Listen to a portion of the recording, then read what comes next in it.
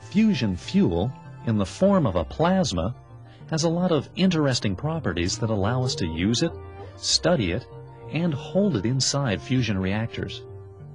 Let's take a look at how we catch lightning in a bottle. If we tried to confine our fusion fuel in a cylinder made from any solid material, two things would happen. First, the high-temperature fuel will come into contact with the wall of the container and transfer some of its heat energy to the wall. Second, the hot fuel would cool down to below fusion temperatures so that the fusion reactions stop occurring. In order to make fusion work at all, we have to make sure that the fuel stays hot, and this means that the fuel can't be allowed to touch anything. How can you hold something without touching it? In the case of plasma, with a magnetic field. We're going to use this machine to show how magnetic fields can be used to influence a plasma. I've made a weak plasma in here by just applying a high voltage across a gas that I've pumped out. And now that I'm applying this horseshoe magnet, you can see that it can move the plasma around pretty strongly. But a horseshoe magnet can't be turned on and off, and they're very big and heavy. So instead, we like to use electromagnets to control our plasmas. And now, if you'll watch, the electromagnet squeezes the plasma away from the walls of the tube, so it's hotter and brighter than it is when the electromagnet's off. So we use electromagnets like this in order to do our fusion research. Any charged particle, like the protons, electrons, and nuclei that we've been talking about, which is moving across a magnetic field, will experience a force. This force will be perpendicular to the magnetic field and the direction of motion of the particle. This effect is used in lots of practical ways, such as to steer the electron beam that paints the picture in a television tube.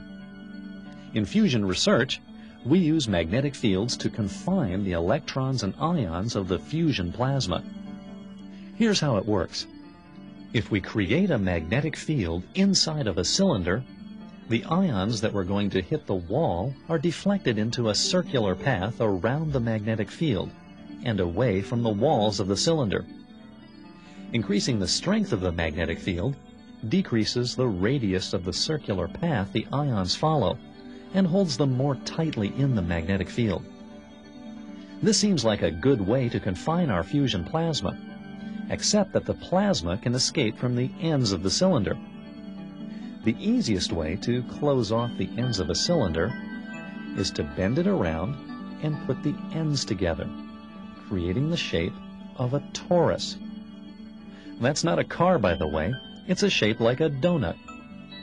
Charged particles, either protons or electrons, that are traveling toward the walls of the torus are deflected away, while particles traveling around the torus are gently guided by the field around and around. This way, the hot plasma particles are kept from touching the walls, and their temperatures are kept high enough that fusion reactions begin to occur. The magnetic field forms a magnetic bottle that confines the plasma inside the torus. In fusion research, the container we keep the plasma in is called a vacuum vessel because it contains a vacuum, like a light bulb, where the plasma is created. The powerful magnetic field is created by coils that surround the vacuum vessel.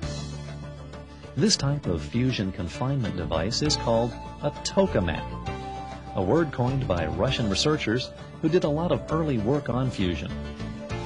What you see here is the D3D tokamak, which is located in San Diego, California. It may not look like a donut because of all the extra equipment used in fusion research, but buried in the middle of all this is a torus containing a fusion plasma. So how are we doing in our attempts to perfect fusion power? This graph shows how much power has been produced in various experiments around the world. The basic message is that each year has brought improved performance from these machines.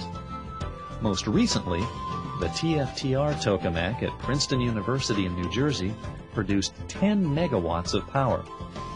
If this power was completely converted into electricity, it would be enough to briefly light 100,000 household light bulbs.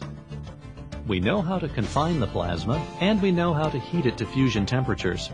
Now we're designing a large experimental tokamak, which when operating should produce as much power as a standard power generating station, about 1,000 megawatts. If this power was completely converted into electricity, it would be enough to briefly run 100,000 homes.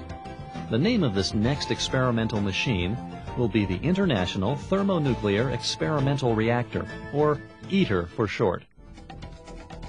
The development of fusion power from scratch has been a massive technological challenge, comparable to the production of the 747 jumbo jet, finding a cure for cancer, or landing a man on the moon.